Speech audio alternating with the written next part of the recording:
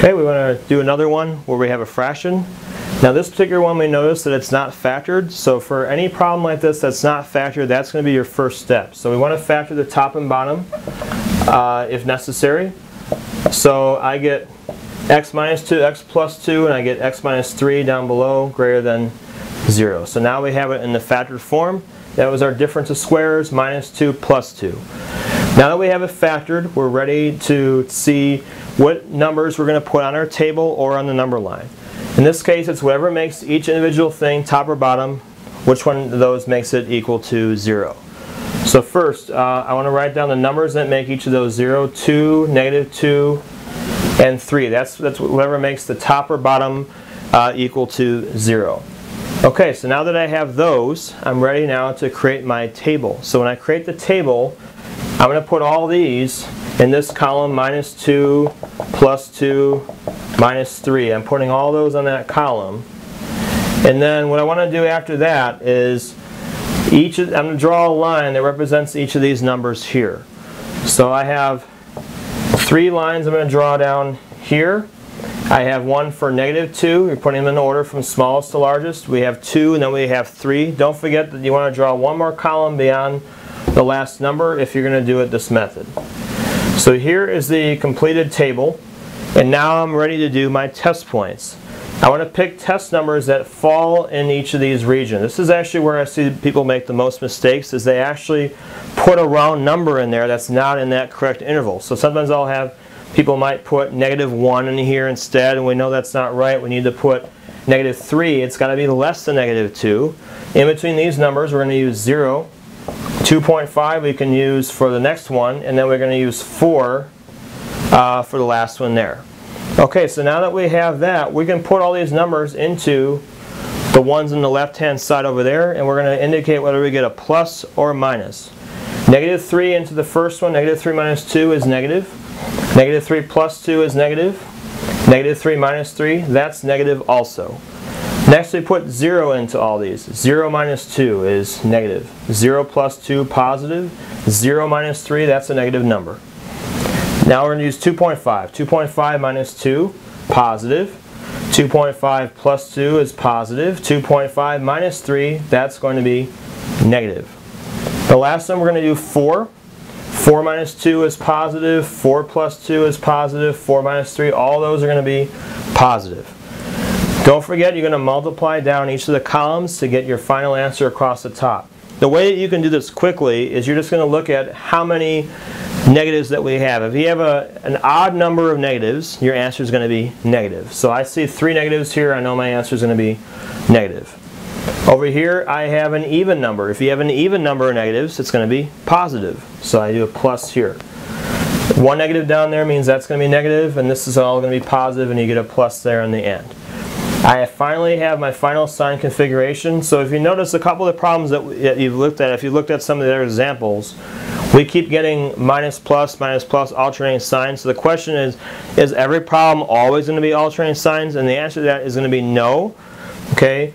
The reason why is because if we have squares or other higher powers there, that's going to affect your answer. And also if you have the order switched around, like if you have a 2 minus x instead of x minus 2, that's going to change your sign configuration as well. So it's not always every one is going to be alternating signs. Even though the ones we looked at so far happen to be, there are definitely exceptions to that, so you don't want to go ahead and assume that every one is alternating signs. Now that we have this sign configuration complete, we're ready now to indicate our answer. It says greater than 0 here. So greater than 0 means we have to look for positive numbers as our answer. So any region that has a plus on it, that's what I want to indicate with my interval notation. Between negative 2 and 2, that's a region where it's plus. Between 3 and infinity, that's another one where it's going to be plus.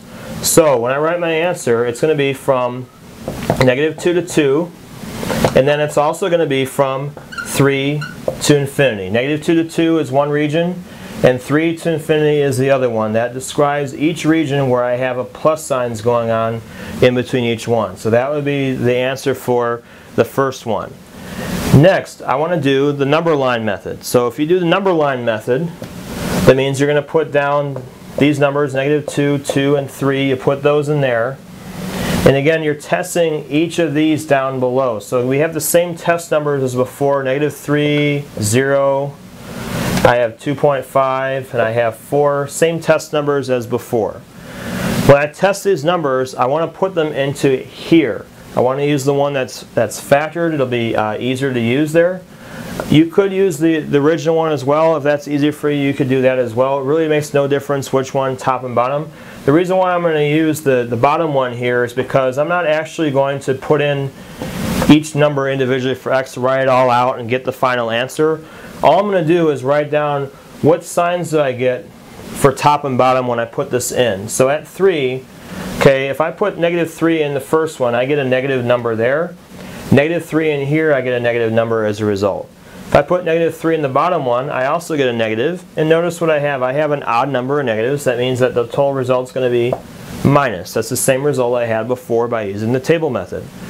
Next, I'm going to test 0. Okay, so I'm going to do, so basically at 0 is what I'm testing next. Okay, so at the test point is 0. You put 0 into each of these. 0 minus 2 is negative. 0 plus 2 positive. 0 minus 3 is negative. I have an even number of negatives. This time I get a plus. Same result I had before. Then I want to test it at 2.5. 2.5 is going to go in each of these. So 2.5 here. 2.5 minus 2 is positive. 2.5 plus 2 is positive. 2.5 minus 3 negative. Therefore I get a negative as my result. Then finally I'm going to be testing at 4. So at 4. Put 4 in this one. 4 minus 2 is positive. 4 plus 2 is positive. 4 minus 3 is positive. I get all pluses, so I get a plus as a result. So I get a plus here. So this is negative and this is positive.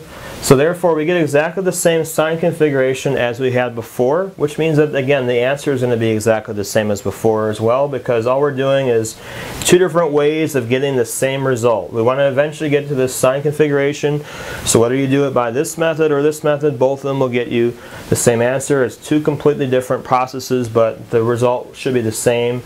Your answer is going to be this. Now we're using again parentheses around all these because there wasn't originally an equal sign underneath, and so that's why I have parentheses next to all these. If I had an equal sign, that means that some of these would have to have a bracket next to them, but because I have no equal sign underneath, that's why all of them are going to be parentheses.